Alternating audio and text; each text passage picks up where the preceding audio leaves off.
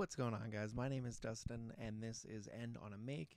And tonight, I just wanted to hop on really quick and talk a little bit about the Denver Nuggets, who I think might be in a really good position to emerge as one of the top teams in the West. I think they're poised for a deeper run than they've had the last couple years. I know they've had a couple disappointing finishes to their seasons in the playoffs, in the bubble, and then the year before that.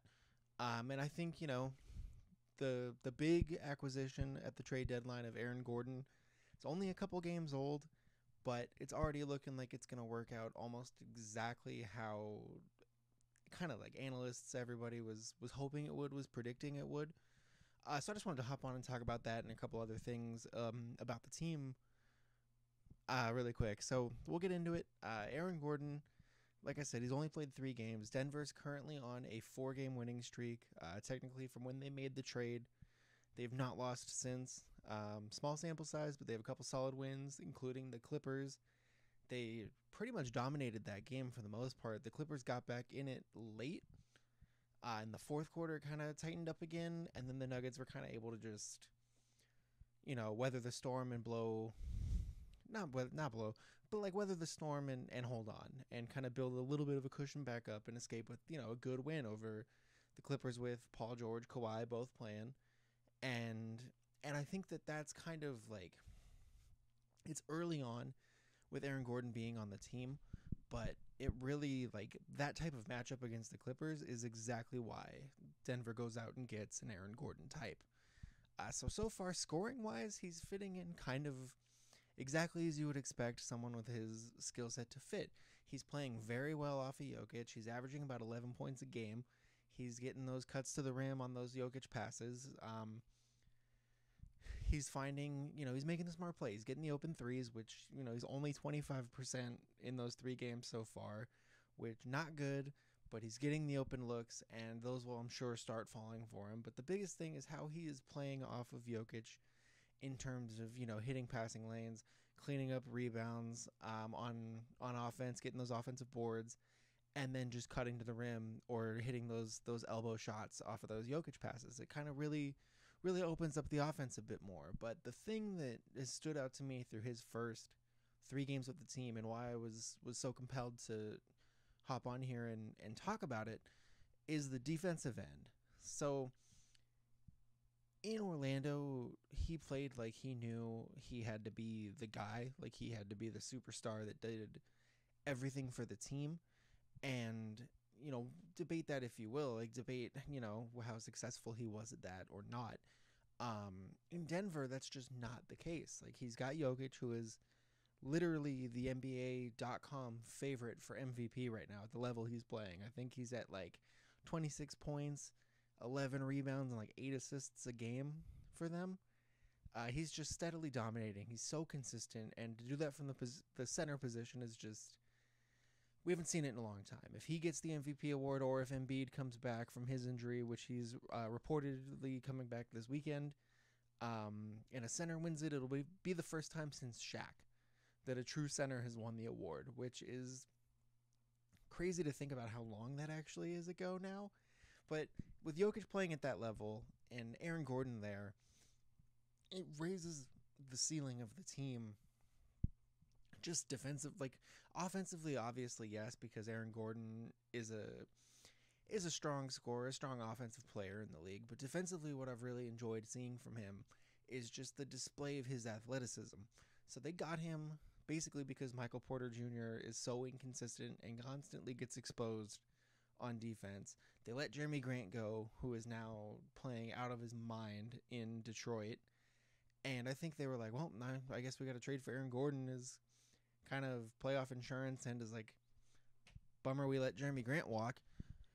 And so far he's paid off because his ability to switch, I think there was a stretch of the Clippers game the other night that I saw that he went from, guarding Terrence Mann to Paul George to Kawhi Leonard basically like consecutive times down the court.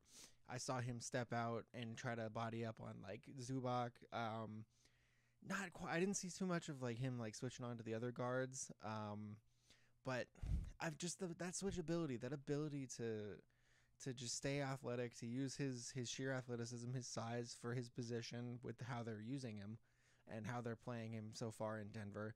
He's really able to give those guys fits, and in the playoffs to make those long runs, that's what they're going to need him for. They're going to need him to not lock up, because I don't know if he's locking up Anthony Davis, LeBron James, um, Zion if the Pelicans make it. Like, there's all those big Kawhi, Paul George. There's all those top tier forwards in the West that, it's probably a long shot to say he'll completely lock anybody up, but he's certainly going to be a lot bigger of an impact on defense than, Michael Porter Jr. So where you're happy that there might be a chance that MPJ scores, 18, 20 points in a game, Aaron Gordon can give you like 15 with some solid defense on the other end. And that's something that kind of just raises that floor for Denver altogether. The big thing for me as far as like what could be holding Denver back when it comes crunch time is actually the guard play. And that's crazy to say because we all saw the level that Jamal Murray was playing at in the bubble and throughout the playoffs last season. And this season he's just been up and down. He's been inconsistent, which has kind of been the knock on him up until the breakout bubble performance last year. So to see him kind of go back to that mean, it's tough because you don't want to, completely sell and say they have no chance because Jamal Murray's going to just not have it. But with that type of inconsistency game to game, I really thought that there were going to be players for like a George Hill type at the deadline as well. I know there weren't a lot of guards being bought out. Kyle Lowry made a lot of sense to me for Denver. I know they had tried to get him as well, but I think Toronto's asking price was just too high. But they needed that extra guard that could take some of the playmaking onus off of Jamal, let him focus solely on scoring, and just kind of lift it. So now they're gonna have to roll with. They have Monty Morris. They have Facundo Campazzo with his absolute insane assist package. That dude is going no look, behind the back, through the leg. Like he's insane. He's like watching a video game come to life. It's incredible. I love him. I love watching him play. And then Will Barton. And, say what you will. Obviously that team runs through Jokic, but I think that guard spot is going to be the issue. If Jamal Murray's having an off night, the Nuggets are in a better place now because they have Aaron Gordon, who we have seen, explode for high-scoring games, but he's not going to have that pressure of like, okay, I have to take 25 shots and be the man tonight. He's going to be able to play a more fluid style of basketball, play off of Jokic's passes, and it's going to open up things a lot more to where, they're going to have not a consistent high score, but like they're going to get consistent points from him. And that should help a little bit with the Jamal Murray, like if he's having an off shooting night. That Clipper game, something that really stood out to me, and part of the reason why the Clippers were able to make such a big comeback in that game is that the Nuggets only scored 11 bench points for the whole game. 11. That's crazy to me to think that they went an entire game. The team scored, I want to say it was like 104 to 100 or something like that. And the Nuggets only had 11 bench points. And if they did not have Aaron Gordon, who I think finished with 15 for that game, they probably would have lost. I think Jamal Murray had 23. Jokic had like 23 or maybe 20. Should have written that down. Sorry. But that's a game that the Nuggets would normally lose because you need that depth. You need that bench depth. So to have a Gordon there really plugs an issue for them. I just think they're gonna, they're only gonna go as far as that guard depth specifically will take them. They currently sit 5th in the West. It was a slow start for them, despite Jokic pretty much being the MVP favorite almost all season. It was him and Embiid 1A, 1B, depending on who you liked, who you enjoyed more. Really, it seemed. And still, they had that slow start. Teams were kind of like, oh, did they peak last year? Is this going to be, crater to earth, kind of figure out what to do with everybody? But they've righted the ship a bit. Like I said, 4 straight wins, some quality wins in there too. as Aaron Gordon gets in even more rhythm with the team, I think you're going to see that offense start to hum a bit more. And I think that that could help Jamal Murray as well, who, let me be fair, he took over at the end of that Clippers game. Like, he was like, we're not losing this. And he hit some huge shots. So I know he has it in him. I'm just saying from the perspective of, like, I'm a Laker fan. And if I'm watching them struggle, if I'm watching Jamal Murray struggle against the Lakers, and I'm like, okay, cool.